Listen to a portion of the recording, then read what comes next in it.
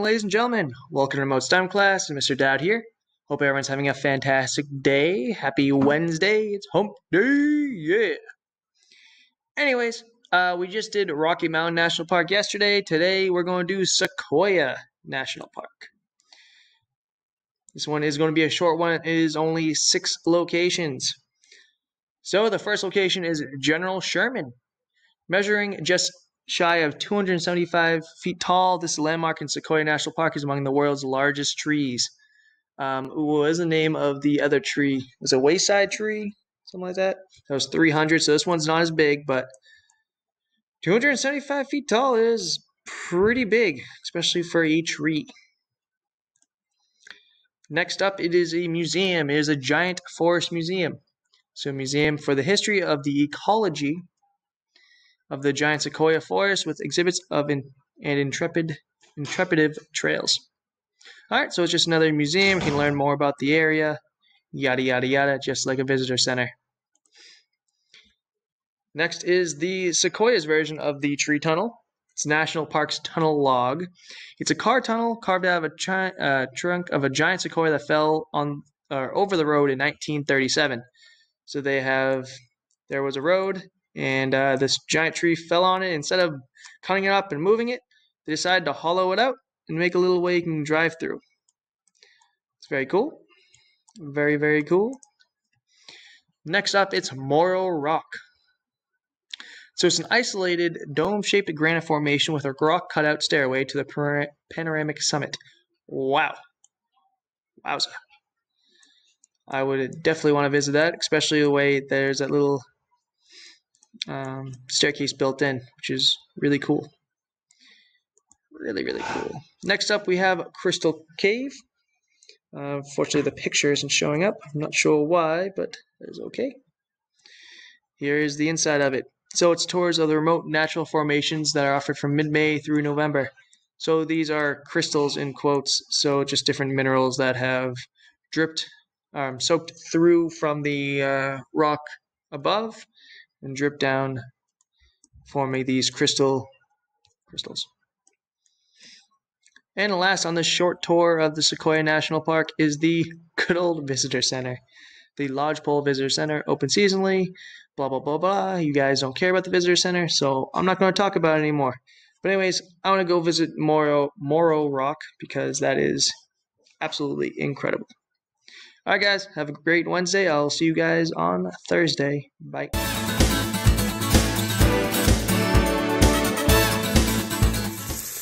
All right, guys, today we're going to make a vegetable soup. In here, I put a little bit of oil, and I put some carrots in and some onions, salt and pepper.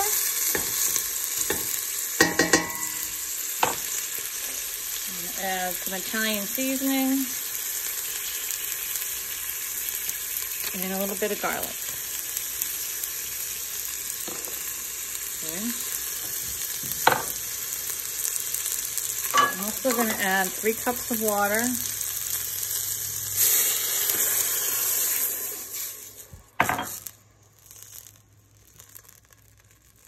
And some tomato paste.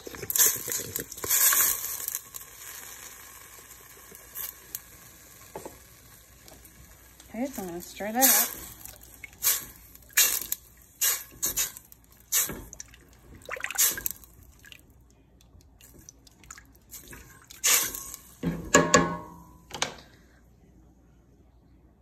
Let that cook for a bit. Maybe 5 minutes or so. This is just some vegetable broth I'm putting in.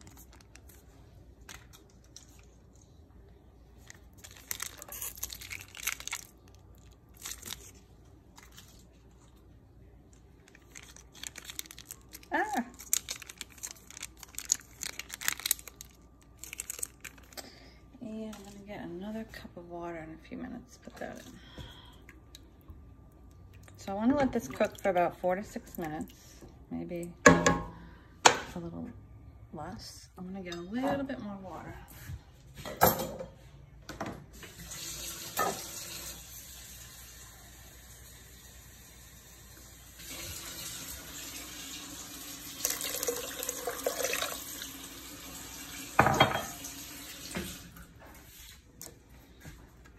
it all up.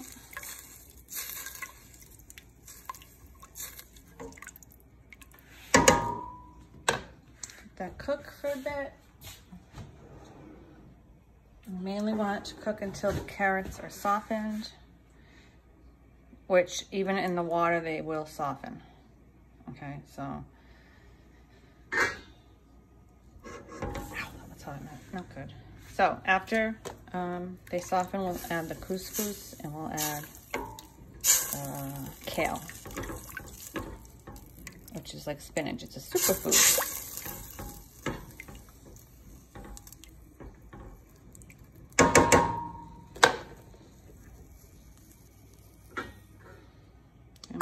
Just a bit.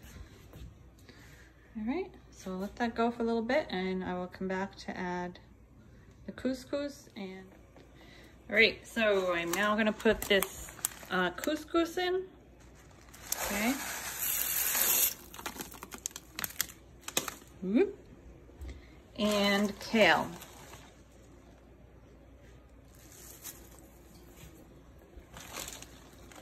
Now what the kale is going to do is it's going to shrink down so it won't be sitting on the top like this. It's going to shrink down and become part of the soup.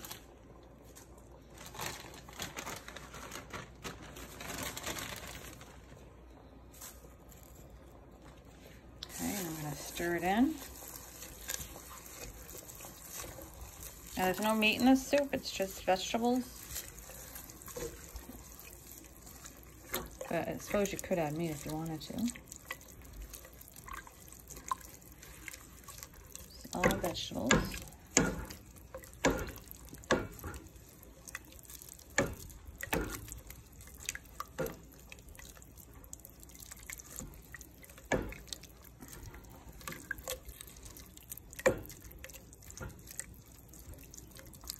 Oh, this looks good.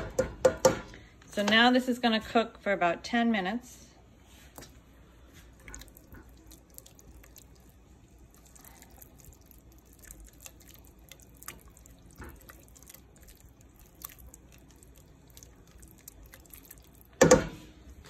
And then it'll be ready to serve.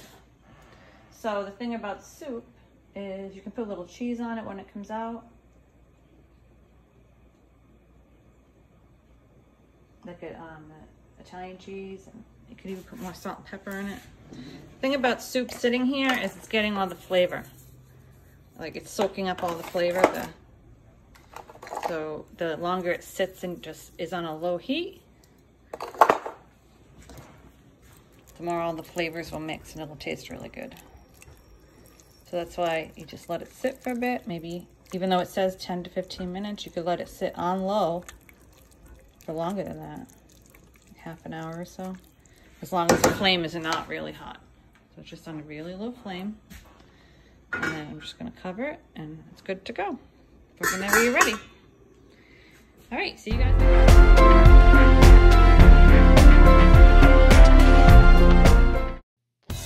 Hello, Gators! Welcome back to Language in Play. All right, you've been doing a fantastic job this week with your Hero for a Day characters. All right, we have our Hero for a Day character profile done. We have our background story done. So you've been really thinking in depth about these characters. All right, now it's time to come up with your character monologue. How did your character become a hero for a day? This is where you tell the story. All right, imagine you did something heroic and somebody asks you what you did. You have to tell that story. All right, a beginning, a middle, and an end. You need a little bit of background, right? What was happening that day? All right, so start from the beginning. The climax is going to be your heroic moment. All right, and then after the climax, how did you feel after you were known as a hero? Was it a good feeling or was it more of a burden, right? Some people don't want to take credit for their heroic actions. Totally up to you how you want to see your character shine, all right? But what you're doing today is you're going to outline and start your monologue, and then tomorrow you're going to be finishing your monologue, all right? Can't wait to read your monologues, everybody. Good job.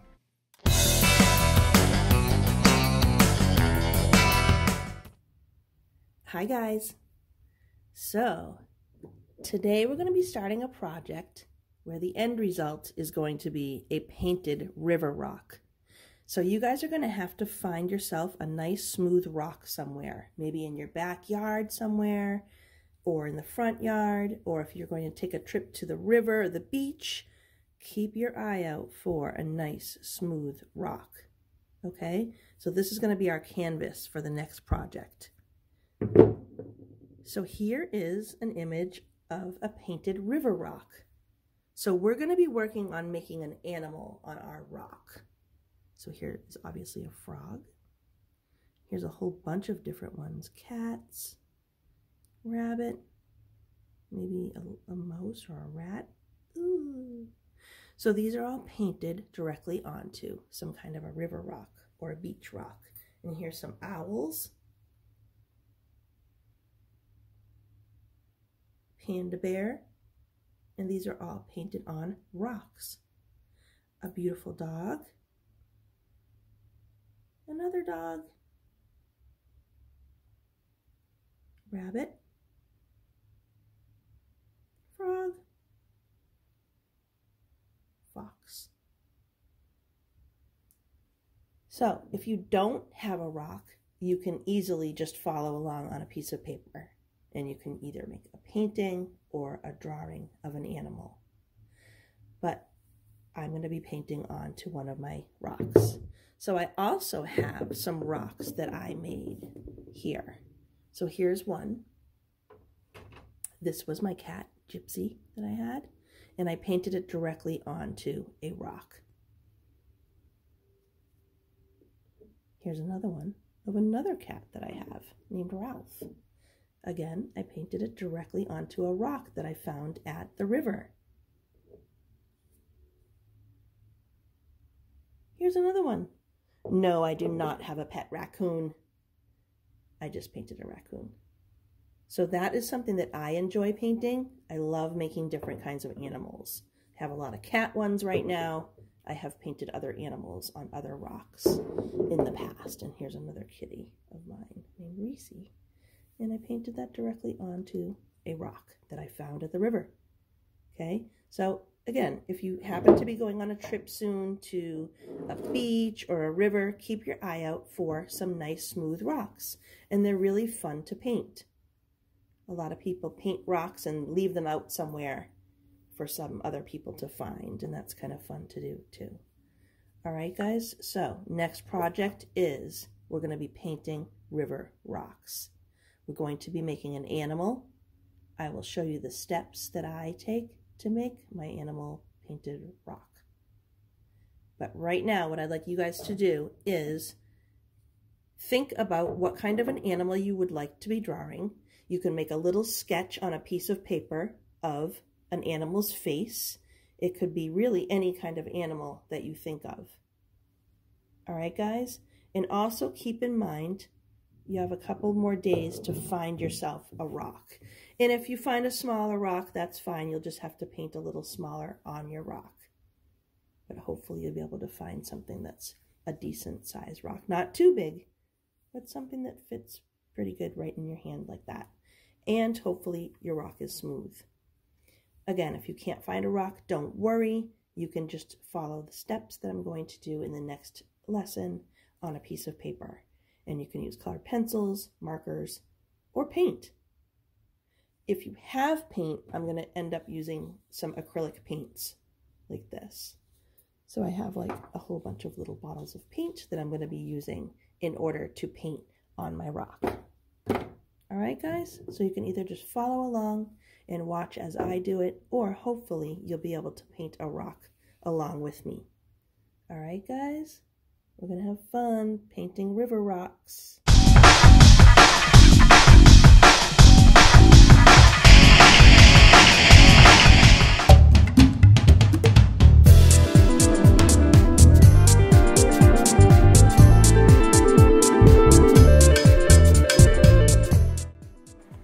Thanks for watching Enrichment TV, Gators. Remember, work hard, be nice, and we'll see you tomorrow.